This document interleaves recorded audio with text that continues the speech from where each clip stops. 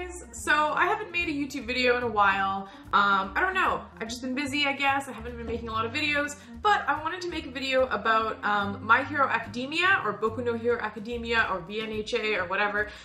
It's an anime that I think I've talked about like several times on my channel already because I really, really like it.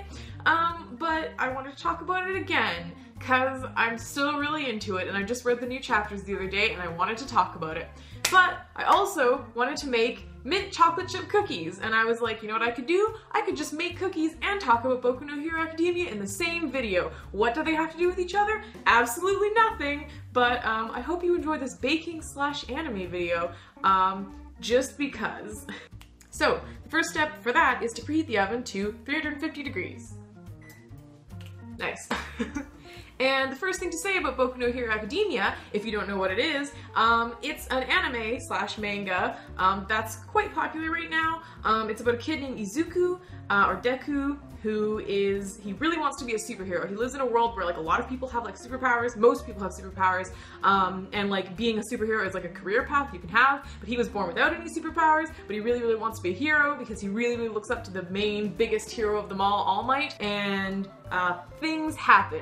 By the way, this video is going to have spoilers in it, so if you haven't watched or read Boku no Hero Academia yet, I'm going to talk about stuff that will spoil things. Okay, so the next step in making the cookies is to mix the wet ingredients. So I kind of got all my ingredients ready so that I wouldn't be like searching for them during this video. So we have half a cup of softened butter, 3/4 of a cup of white sugar, 1/3 of a cup of cocoa powder, 1 egg, and finally 1 teaspoon of vanilla. So those are the dry ingredients. Or the wet ingredients. I guess cocoa powder is technically dry, but it is part of the wet ingredients.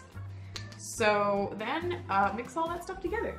I'll put the recipe in the description if any of you want to make it. So the next thing to say about Boku no Hero Academia is that it's the first anime/manga that I've really gotten into in a long time. When I was younger, I read so much manga and watched some anime, but I was more into reading manga. As, you know, teens are wont to do. I feel like manga and anime is such like a teen coming of age thing. But there's genuinely really, really good stories in anime and manga, so sue me. But yeah, I hadn't really gotten into any for a long time. I got really into Yuri on Ice when it came out, but that was just like one season of an anime, and so that only lasted for a few months and then it was over. But this one, I've gotten so into it. It's so good. I mean, for the most part, it's a standard fare shonen. If you've read, you know, One Piece or Naruto or any of those, it's like similar. Like, it's definitely like one of those, but it's so good. The creator of it said that he was inspired by like American superhero comics, but that he wanted to tell the story of like how these superheroes came to be, like not them as like adults who are already superheroes, but like what they were like as kids and how they became superheroes and what that like path was for them.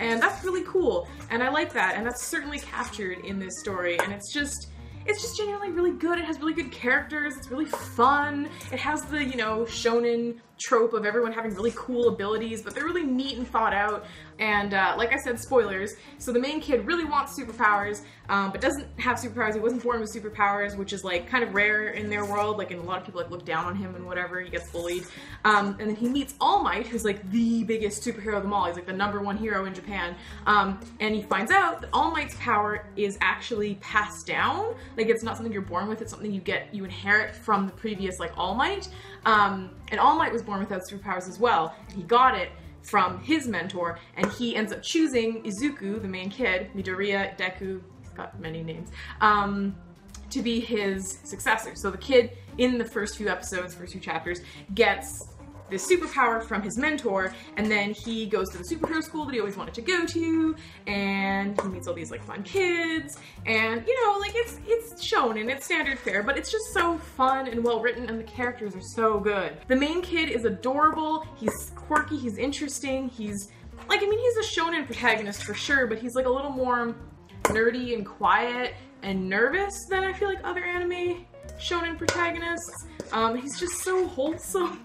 And then of course, because it's at a school, you've got the whole class, and I just love anything with a really solid ensemble cast of like fun, quirky characters who are all friends, who all have different like abilities and personality quirks, and that's just like the whole center of this because it's really about him, his class of superhero classmates, some of whom are really, really cool, and I will talk about them after I do the next cookie step, because I pretty much finished mixing the wet ingredients. Honestly, it already looks amazing. Oh my god. Chocolatey, very buttery, but I haven't added the other stuff yet. So then you have the dry ingredients, which is a 1/4 teaspoon of salt, 1/2 teaspoon of baking soda. Add that to 1 cup of flour, and then mix that into your wet ingredients. And while that's mixing, I will talk to you about my favorite characters from Boku no Hero Academia, which, you know, the too long didn't read version of it is all of them. I really love the whole cast. I think it's an amazing ensemble cast. Some of my specific favorites, there's Izuku's 2 like best friends at school, Uraraka and Ida. I'm sorry if I'm butchering any of these names. And they're just so cute because, like, I don't know, I mean, I feel like most stories do have that sort of generic, like, 2 guys and a girl, 3 best friends, main characters of it, but they just feel like such genuinely good best friends, and it's just such a solid friendship, and they're kind of like the nerdy kids in the class, more so, and like, they're just like these little dorky nerd kids who are all like really good friends, and they're just, I don't know, very, very cute. I mean, there's a lot of other good characters, right? So there's Bakugo, who is Midoriya's childhood friend slash bully, really, who, yeah, like throughout their whole childhood, he like really like teased, not just teased, but like genuinely harassed Izuku.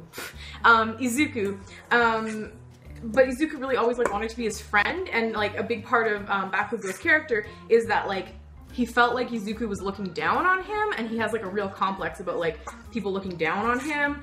So that's like part of why he hated Izuku and was so mean to him. Izuku was just this genuinely nice kid who wanted to be his friend, was always nice to him. But Bakugo has an amazing character arc. Like, he's definitely not the best person ever, but like he comes to the school, and like it's like in middle school before they like went to the superhero school, he was like the top dog and he was cool and he had all these like bully friends and he made fun of like Izuku, and then he comes to this like superhero school and like people like realize that he's being a dick and they don't like him very much and he doesn't have a lot of friends, and he's like coming to this realization, like a big part of his character is him like realizing that he hasn't been a great person and that like he has a lot to work on and with himself, and he's got, I don't know, he's like a really interesting character. I think he's a really well done like bully character, and it's not necessarily like, I feel like some bully stories, like it's like, oh well, he's a bully because other people bullied him or whatever, but like his story is more complex than that, I think. And he's just really, really good and interesting character. So he's one of my favorites. There's a kid named Todoroki who people refer to as Ice Zuko or Baby Zuko. If you've ever watched or heard of Avatar The Last Airbender, you will know who Zuko is, and Todoroki is very Zuko-esque. First of all, he has a very similar scar on his face, so he like looks like Zuko. I just can't say names today. Zuko from Avatar. But also like personality-wise, he's got sort of a similar-ish backstory, bad parents, like a dad who really wanted, because his dad, Todoroki's dad, is like the 2nd best hero in Japan after All Might, and he's like not a nice guy. And he basically literally just had his kid, Todoroki, so that Todoroki could like become an even better hero than he was, and like only cares about him like being a strong hero and literally doesn't care about his well-being at all, and he's just a terrible dad. And like Todoroki has grown up in this like terrible environment. And at first he seems like he's this like cool kid who doesn't care about anyone else, but he just genuinely like doesn't know how to socialize or how to be happy. He becomes good friends with Midoriya, and I love him, and he's my baby Zuko. So if you like Zuko from Avatar, you'll probably like Todoroki. And then my favorite character in the entire class, who doesn't actually do a ton, but I love his like character design and his power, is Tokoyami, who literally just has a bird head. Like, he's a kid, a human body with a bird head, but his power, his superpower, doesn't have anything to do with birds. His superpower is that he can create this like shadow monster thing that is bird-shaped, but like he just has a bird head. And the fun like concept in this universe is that at some point, like a few generations ago, people just suddenly started getting superpowers, and they didn't know why, and they were random. And then as the generations have gone on in the last few decades, people's powers combined. So like each kid's power is like sort of a combination of their parents' powers. So the powers have gotten weirder over time as like different powers combine. So like we haven't seen Tokoyami's parents, but there's a good chance that like one of his parents had like a shadow power, and one of his parents had bird powers, and then he was just randomly born with a bird head. And he's just so good, and he's like this little goth kid who like definitely shops at Hot Topic or whatever the Japanese equivalent of Hot Topic is. And he has a bird head, and I love him so much. So yeah. Read it, if only for Tokoyami the bird kid. Alright, so I've mixed the dry and the wet ingredients together, and now the only other thing to add is the mint M&Ms. Oh, and the oven just beeped. Did you hear that? It's ready. Perfect. So, I'll throw those in, that's half a cup, which is literally just all I had left in the bag, which worked out. So, mix those in a little bit. Oh man, this looks really, really good. There we go. That looks, I mean, it doesn't look actually that appealing, but it also looks really tasty. Okay, so I took a baking tray and put some tin foil on it. Normally I'd put parchment paper, but we're out of parchment paper, so tin foil it is. And then I'm just going to put, it says rounded tablespoons, just little chunks on here, and pop them in the oven. So it wasn't a very long recipe. But yeah, while I'm doing that, I'm gonna talk about probably my other favorite thing about Boku no Hero Academia, which I've sort of talked about, but it's just like the powers that they have. Like obviously when it's a universe like full of people with superpowers, the authors get pretty creative with like what those superpowers are. They are very creative, to the point that some are like silly, but some of the ones that seem silly end up being like significant characters. So like, for example, well, the main kid, Izuku, who, I mean, wasn't born with powers, but then got All Might's power, his ability is basically just like super strength, kind of. His is like the most poorly defined, and I think that's sort of on purpose because like he just got this power and he doesn't really know how to use it, and like it's been passed down over the generations, and it kind of seems to be implied that every time it gets passed down to another person it changes a little bit. Like it gets stronger, but also like just different in some ways, like, or it's at least used differently. Like All Might punches things a lot, but then Izuku sort of like learns to like kick things instead because he ends up injuring his arms. So it sort of changes over time, but it's essentially like very strong. So his is like not as interesting, but for example, Bakugo, who I talked about, his power is that he can basically like explode things, like touch them and explode them, but the like concept behind it is that he sweats, his hands sweat nitroglycerin, and then he can ignite that nitroglycerin and explode things. And it's explained like that his parents, his mom, her skin secretes glycerin, which basically just gives her nice skin. That's like her whole power. And his dad can like basically like ignite his palm sweat. So the combination of that is very explosive nitroglycerin palm sweat, which sounds hilarious, but Bakugo is considered like one of the strongest kids in their class, and that's like a really strong power, but it sounds really funny. So like that's kind of an example. And then there's like Ida, who's one of the main kid's best friends. He just has engines in his legs. Like he can run really fast because he has engines in his legs, and like his whole family kind of has related powers. Like his brother has engines in like his shoulders, I think. It's really weird. And then like some of them have more like animal-based powers. Like there's one of the best characters is Tsuyu. She, I think that's how it's pronounced. She just is a frog. She's a frog person. She has frog powers. And she's adorable. She's literally one of the best characters. And then there's, like I said, the bird kid, whose power literally has nothing to do with being a bird and everything to do with creating like a shadow monster that comes out of his stomach.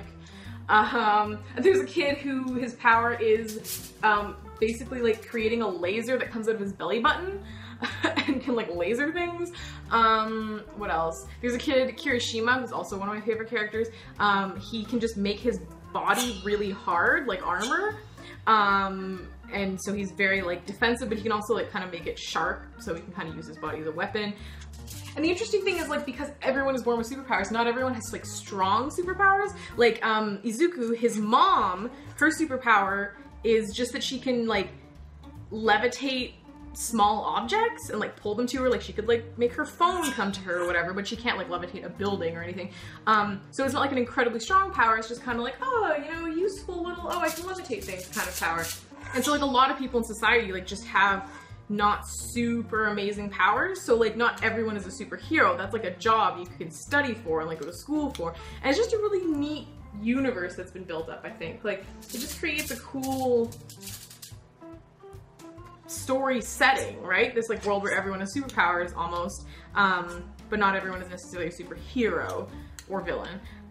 There's also villain characters, which I didn't even touch on, but I'm just about done this tray. I'm just gonna rearrange it a little bit. I hope I didn't make these too big. So I'm gonna pop these in the oven.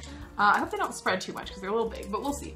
I'm gonna pop them in the oven and then we'll see what they're like when they're done. So they bake for 8 to 10 minutes, so I'll put them in for 8 and then see how they're doing. I will show you what they look like when they're done, but that was basically my video about making mint cookies and Boku no Hero Academia. I hope that was like not too rambly or nonsensical. I just really wanted to talk about this anime that I'm enjoying, slash manga. I caught up on the anime, there's only 2 seasons so far. The manga like goes way further than where the anime is at. So I watched the anime and then I read from that point to the manga, because the manga and the anime are pretty much identical, so you can basically like watch the 2 seasons of the anime, figure out where that is in the manga, and then just read the manga from there. Like, I didn't read the beginning of the manga because I already watched the anime, but whatever. Read it, watch it, it's just really good and really fun. And also, if you want, you can make these cookies. Like I said, I'll put the recipe in the description if you're interested. So I will insert now what they look like when they're done.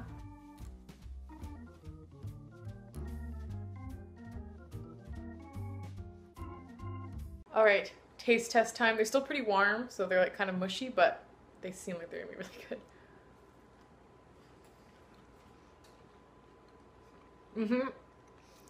It's very, very good.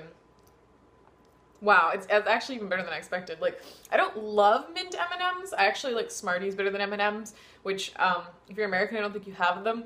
I know Americans have something else called Smarties that we call Rockets, but what we call Smarties are basically like similar to M&Ms, but I like them better than M&Ms. But mint M&Ms in chocolate cookies is very, very good. And thanks for watching. I make lots of videos about anime and video games and Homestuck and all kinds of nerdy things like that. So if you're interested in any of that, you can subscribe. If you liked this video, you can like it and comment. Let me know what you think of Boku no Hero Academia and cookies. I also make the occasional baking video if you're interested in that. So thank you for watching, and I'll see you in a future video, I guess.